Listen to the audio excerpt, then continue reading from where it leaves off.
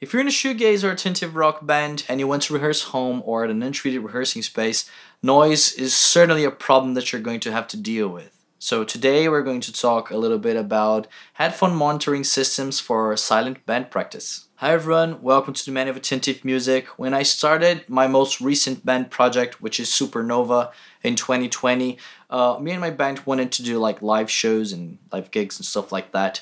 And we needed to rehearse home. We certainly couldn't make noise. So we started to research solutions for silent band practice at home and trying to find like what would be a good system that we could use to practice and, not bother all my neighbors. We ended up with a very simple system, and at first we didn't really have much money, like pretty much every band that's just starting out, and we used that very budget system for like 2 years, and then we upgraded to something a little bit better. So today we're going to talk about these two systems, like kind of a budget version that we used when we started out and when we had not much money, and a version that's kind of a little bit more advanced if you're in a band that has kind of the budget to spend on something a little bit more high-end. So both systems consist of 3 ingredients. An audio interface, which is where you're going to plug all your instruments. That includes e-drums if you have through a MIDI cable, or if you have a MIDI audio interface, you can plug straight into your computer. You're going to plug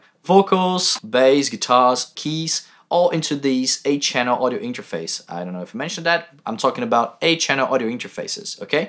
This is kind of going to be the brain of our system. You can also buy these studio racks by PreSonus or something like the Behringer XR18, I think that's how it's called. They were like way out of our budget when me and my band started gigging together, so we needed something very cost effective, and 8-channel audio interfaces were kind of the way to go. And then this audio interface is going to send signal to the next ingredient of our system, which is the headphone amplifier. A headphone amplifier is a very useful piece of gear if you want to silent rehearse, because it's going to allow you to send individual personal headphone mixes to each and every bandmate.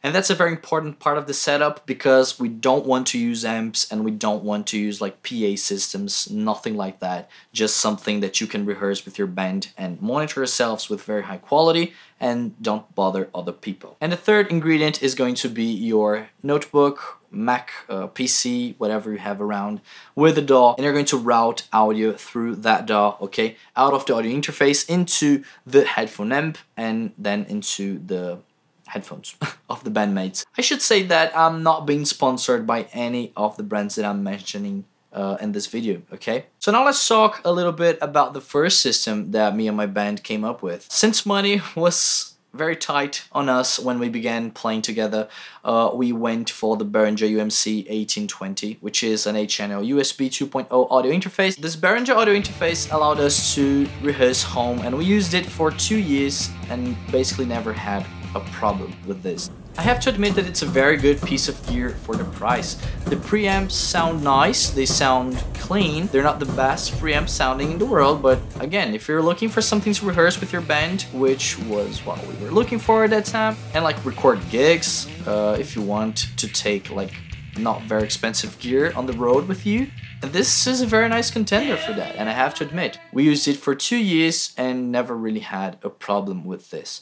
I've used it within Logic and with Cubase on my old notebook, and I have to say that it does perform a little bit better in terms of latency on Windows PCs because of the driver provided by Behringer, which is actually quite good. Never really had a problem with the driver. If you're using it on a Mac though, you're going to use the class compliance driver, and it's not going to be the best latency performance in the world, so just something for you to have in mind. Then we routed audio from the UMC 1820 into the Behringer PowerPlay HA 4700. These units, the headphone amps by Behringer, are very common here in Brazil, so me and my band, we're kind of used to have in-ear monitoring through these systems.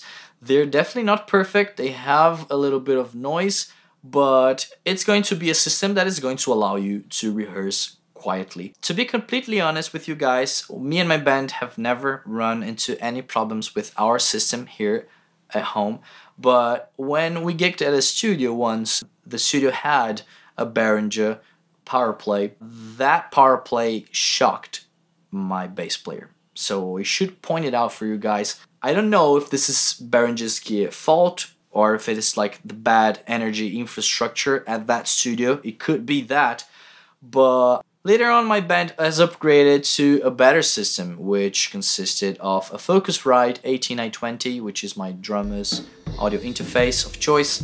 It's an amazing audio interface. We used it at our last vlog type of video. If you want to check it out, here's a little link for it. It sounds amazing. The preamps are better than on the Behringer unit, you can notice. Focusrite provides you with a very nice driver, which is Focusrite Control, but we are still using Logic's headphone mixing system because we like to use like compressors and equalizers and even sometimes amp sims from Logic. So we basically route audio from the 18920 nowadays into our new headphone amp, which is the PreSonus HP60. It's a really nice piece of hardware, and yeah, both the Scarlett and the PreSonus headphone amp come with a talkback function, which is really useful for me. Like, I'm the guy that knows how to use a DAW and stuff. I'm like the producer for a band, so it's a really nice feature to have. And if you're like in a recording session, it's going to be extra useful. I use it all the time, and you don't get that with the Behringer system that I've just showed you.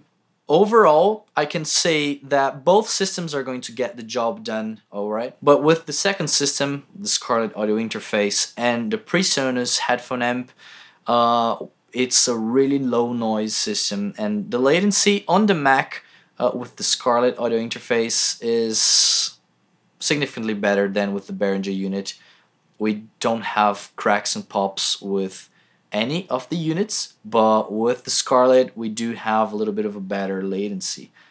So yeah, that's something just for you guys to keep in mind, alright?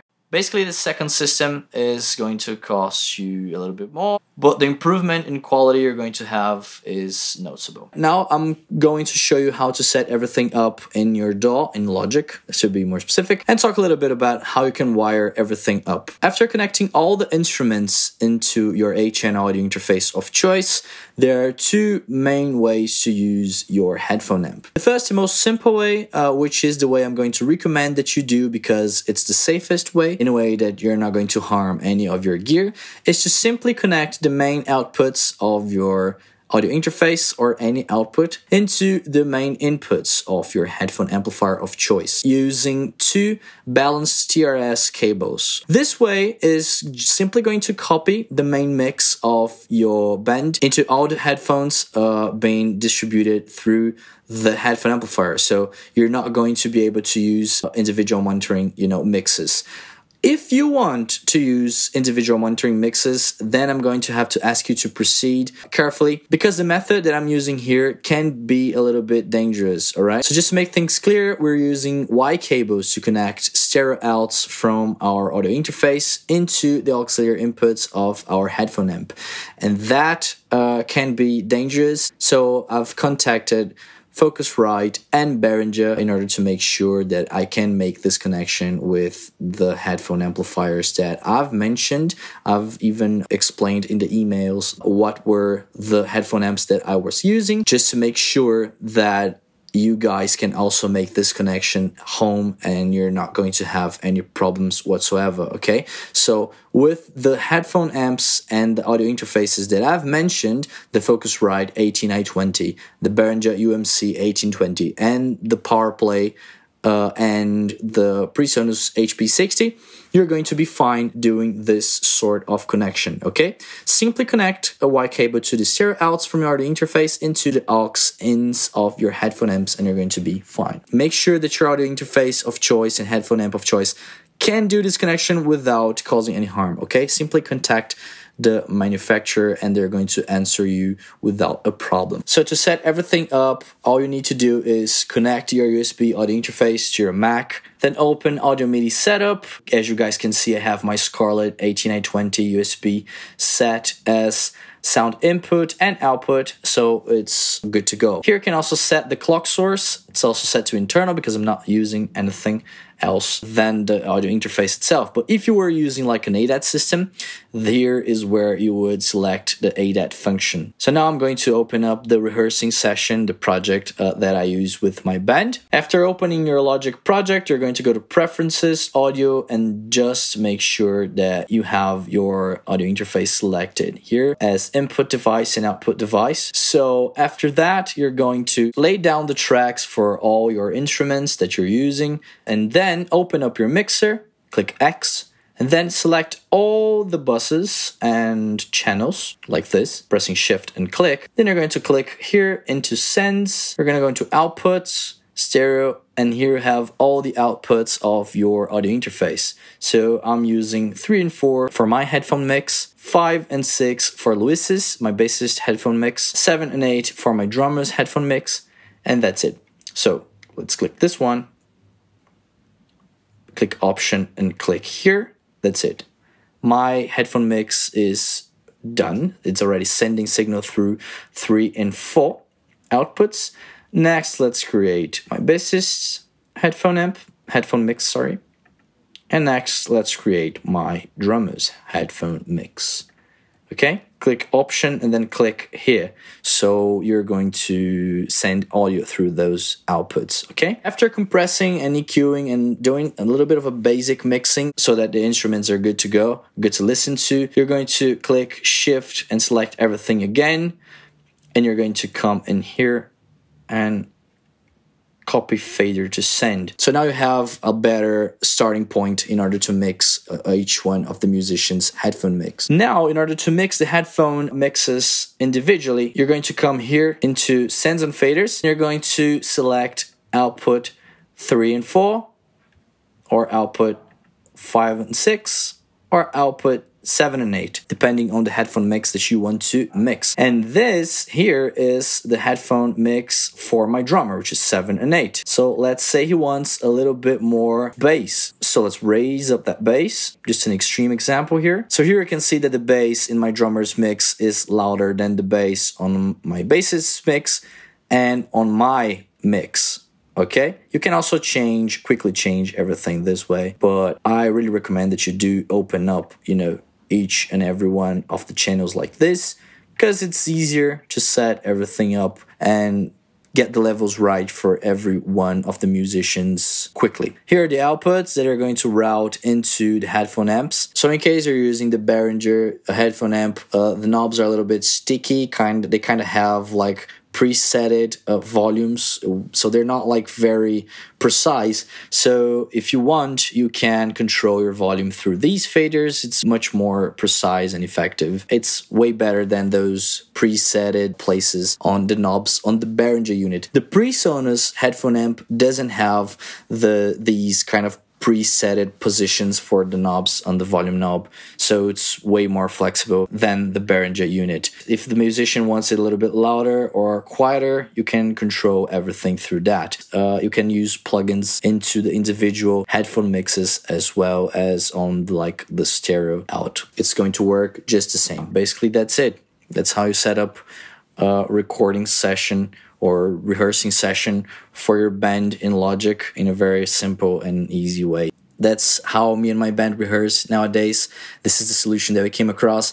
I know that this is not the best way to rehearse with the band, but I have to admit it works for us, and I don't think we're going to upgrade to any different kind of system soon. Please consider leaving a like if this video has helped you, and yeah, consider subscribing if you enjoy this channel. And so this way you don't lose any of the new content that I upload. So thanks a lot for watching, and I hope I do see you next time. Goodbye.